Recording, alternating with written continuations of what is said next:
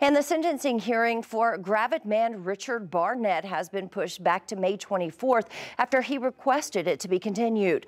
Barnett, you'll remember, made national headlines in the hours following the January 6th riots when he was photographed with his feet on a desk in then Speaker of the House Nancy Pelosi's office.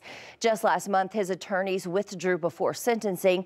3 of Barnett's attorneys submitted the request last month, citing issues like compensation for trial and their workload with other cases, but confirmed their continued support for Barnett.